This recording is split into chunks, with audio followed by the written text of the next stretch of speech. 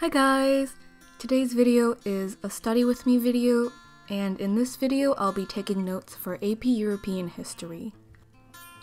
In a previous video about how I take history notes, I've already explained the process, so I'll spare you from having me repeat that. Instead of explaining, for today's video I'll be answering some questions about stationery, and I asked for these questions on my Instagram, so if you'd like to participate in any future Q&As, be sure to check out my Instagram, which is linked in the description.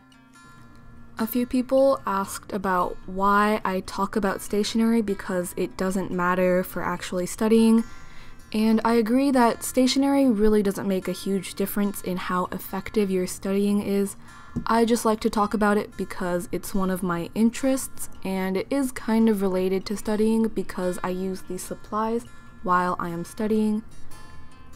While I do agree with the sentiment behind most of these comments, I don't appreciate how some of them seem to belittle the people who do like nice stationery. I feel like students as a community, we should not be trying to put each other down, we should be trying to lift each other up.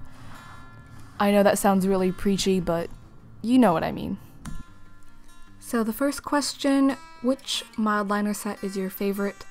My favorite is the Cool and Refined set, since it has the purple and the gray, which are my two favorite colors.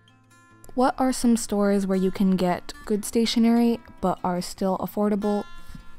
You can get good stationery at Daiso, which is a $1.50 store, and pretty much every store like Target, Walmart, Office Max, you can get good stationery at. You just need to know what to look for, and I plan to do some videos about the best of from those stores, so stay tuned for that. Another question, which pens don't bleed through pages? Generally, ballpoint pens bleed through the least, but I don't really like to use ballpoint pens because they don't offer a completely solid line.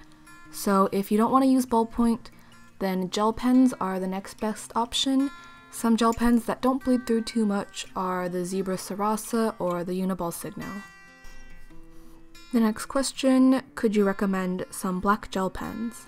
So I've always mentioned the Pentel Energel in my previous videos, and I do still highly recommend that pen since it dries so quickly and it's really smooth, but I think I've been converted to the Zebra Sarasa as my new favorite.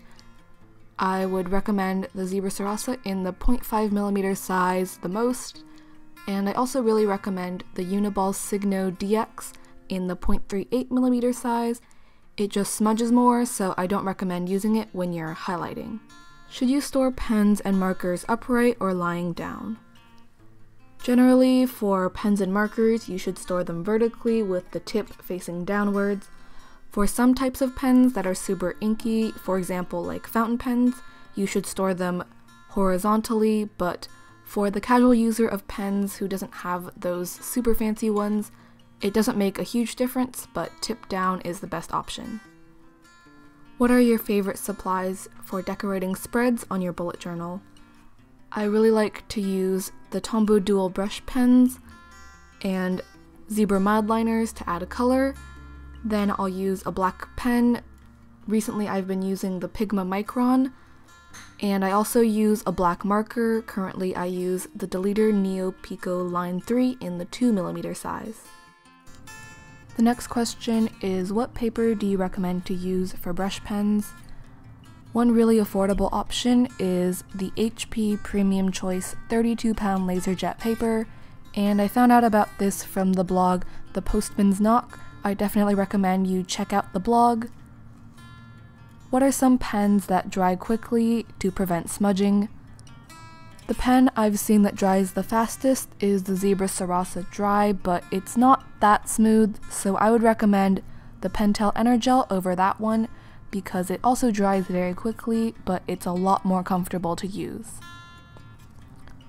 Where do you get your stationery?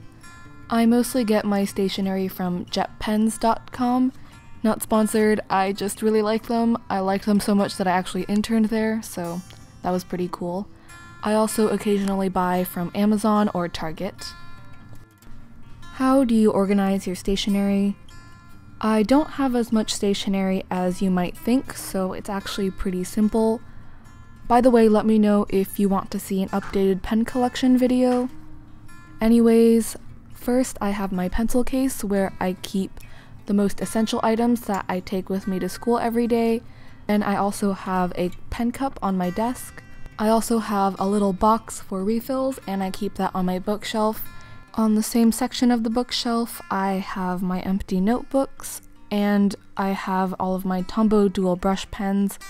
That's the only thing I have a full set of, and it conveniently already comes with its own stand. If I didn't get to your question about what I recommend for certain categories, I have a favorites video and a page on my Tumblr about my recommendations for each category. I'll link those in the description, so be sure to check those out. I hope you enjoyed this video, and be sure to check the description for links to a lot of resources that I mentioned. I upload new videos every Monday and Friday, and I post daily on my Tumblr and Instagram, which are linked in the description as well. See you next time!